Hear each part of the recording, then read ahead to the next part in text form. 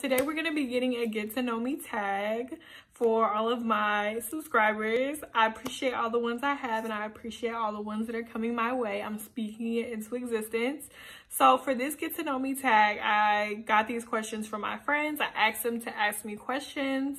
I got the questions from Instagram. I did a poll on Instagram, and then I also just got the questions from the internet just so it could be juicy and spicy.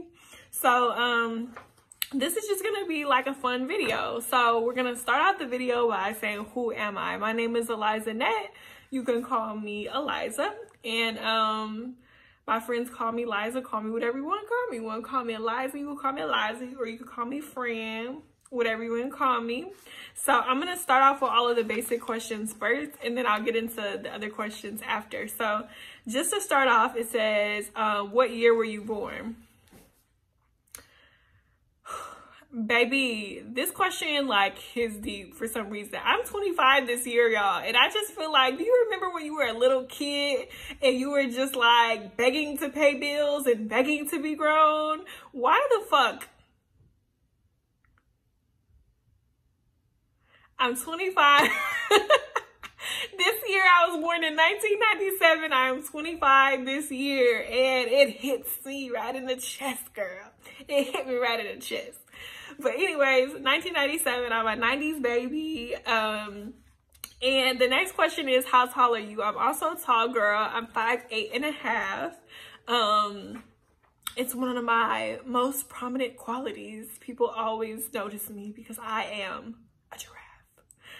No, but seriously, model type. So now we're gonna get into more questions that aren't so introductory. It says, who are your favorite actors? I don't have any new favorite actors. I'm still a Angela Bassett, Taraji P. Henson, Denzel Washington type of girl myself. But I will say I do like Issa Rae, I do like Lupita Nyong'o, and I do like Lakeith Stanfield. And I am excited for all the new and up-and-coming actors that we're going to be getting. Also, I love Angelina Jolie. Shout out to her. That's my baby. So those are some of my favorite actors and actresses. All right. It says, what is the funniest memory you have from childhood? Now, this is like hand in hand with my height question.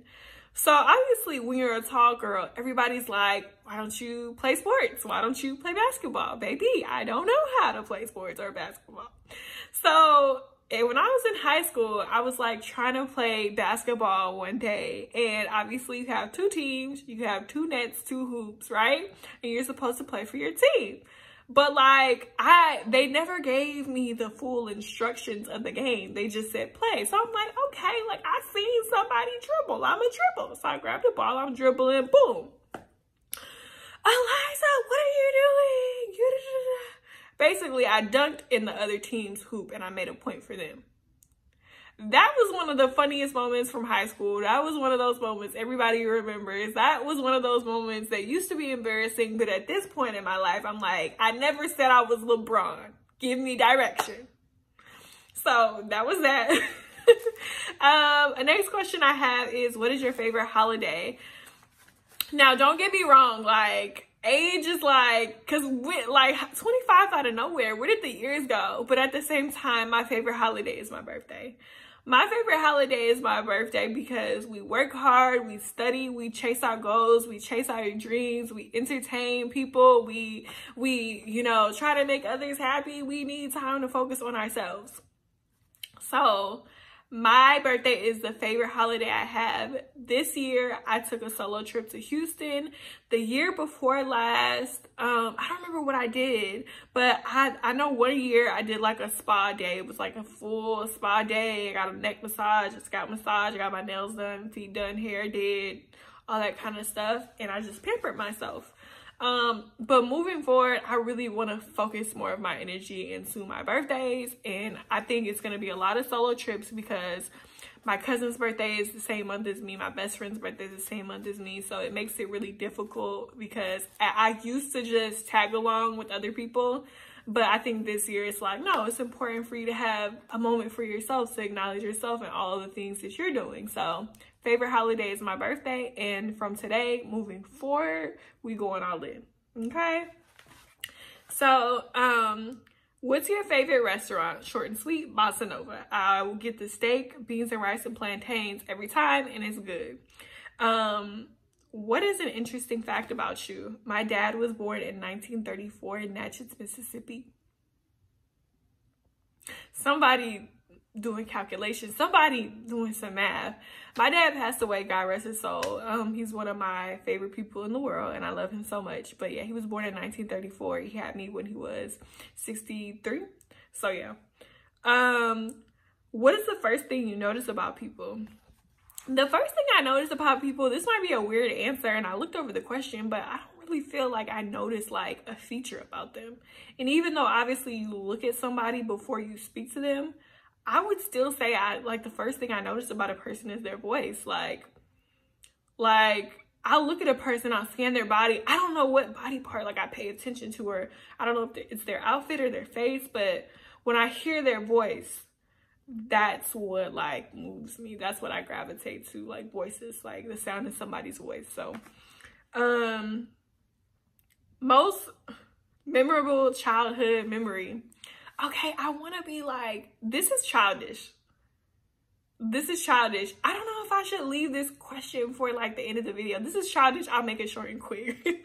So it's like an inside joke with me and my like first cousin. So basically when we were growing up, my grandma would have us study during like our summer break. So we were like all sitting in a row in chairs, right? We're all sitting in this row in chairs and we're reading books, and she like comes in the room and she's like checking to see if we're still reading, right? And as she's like walking out of the room, like my cousin farts. And it's like, come on, childish. But like everybody like turned and looked at him, and it was like, why did it sound like that? It was like childish. I'm not gonna say too much, it was childish. But basically, like, it's an inside joke amongst my first cousins. Like, if anybody says, come on, we're just like, come on. But, okay, I'm gonna leave it there. Do you have any pets? I don't have any pets right now. I don't have time for pets. I really want a cat, but the only thing that's stopping me from getting a cat is that I really want a dog. And I don't know if I want a dog and a cat together. I just want a dog. And right now, I want a pet just because, like an emotional companion. But overall, I want a dog, and my dog's name is gonna be Henrietta. Don't steal my dog name. Do you prefer city or country? I'm a city girl, period. Real ass bitch, give a fuck about it. I'm a city girl, but I'm not a city girl. When I say I'm a city girl, I mean I'm from the city. Like, I'm from California. I grew up in like Northern California, Sacramento Bay Area, little town called Stockton. I grew up on that side of town, and then I moved to Southern California for college. So like I was living in Long Beach, going to school in Orange County, and obviously like you have LA. So I'm like city, like I'm very much like tired. Now I live in the DMV. I'm very much so tired of the city. Like, I really want to live on like the outskirts in a like, you know, like a little country house with a white picket fence. Like, I'm like, naturally city is just like something I've always had, but I want to live in like a small town. Like, that's my like retirement goal. Okay, I think I might have went over everything. What is your best trait?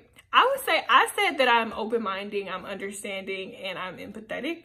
So those are my top 3 traits. Empathy, sometimes it's like transfers into anxiety for me, because I'm like, if I do something wrong, like I'm so empathetic about like, oh, I shouldn't have done that. But also like, it like eats away at me and I overthink it. So that's like one of my best traits. Like, empathy is a good trait. Everybody doesn't have empathy, but to a certain extent.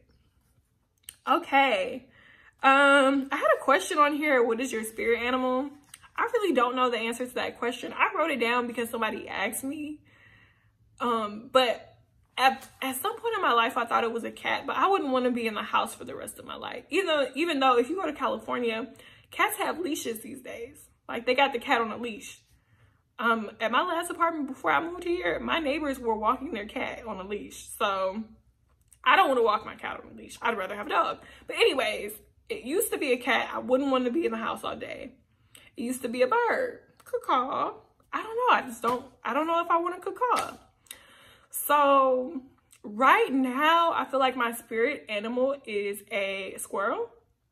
Because I go through a neighborhood and I go for a walk through this neighborhood, and it's a beautiful neighborhood, and there are like squirrels everywhere, and they just mind their own business, and they get their little nut, and they're free, and they go up into the tree and they do their thing. They don't bother nobody. Nobody bothers them.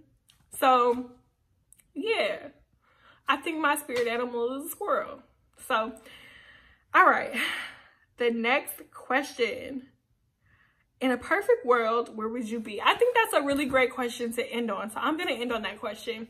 In a perfect world, where would you be? I always said I would retire in Canada. But to be basic and simple, in a perfect world, I don't want a mansion. But I want like a country home. Like maybe 3 to 4 bedrooms. I want 2 kids, a boy and a girl. And I want a husband who's fine. I want us all to have a close relationship with God. I want my kids to grow up to be smart and strong and beautiful and kind and happy. I want everybody in my current family right now, the one that I haven't created yet, to also be happy, peaceful, and successful. And in a perfect world, I would want to be an attorney and have a big YouTube channel and a cooking page. Follow my Pinterest. I'll be posting cooking videos on there. So that would be me in a perfect world. Now, the Pinterest cooking channel, I've always thought about, should I do it, should I not? Because I'm also really into like fitness and working out. And I was like, but the food I eat, like I do like 5 days of healthy, and then on the weekends I splurge. So, but yeah, follow that channel. That's what I would do in a perfect world. Like, comment, and subscribe. If you leave a comment, no pressure. But if you do, give me some tips and some videos you would like to see. That would really, really be helpful, because I'm always trying to figure out what else I should do, even though I'm just starting out. But yeah, give me some tips on what kind of videos you would like to see. This is a lifestyle beauty vlog channel. I'm going to be doing a story time video. I'm going to be doing a hygienic video. I'm going to do a lot of makeup videos. I'm going to do a lot of vlogs. I'm going to do a lot of stuff like that. If that interests you, like the video. If you have any suggestions, comment down below. And as always, enjoy your day. Bye.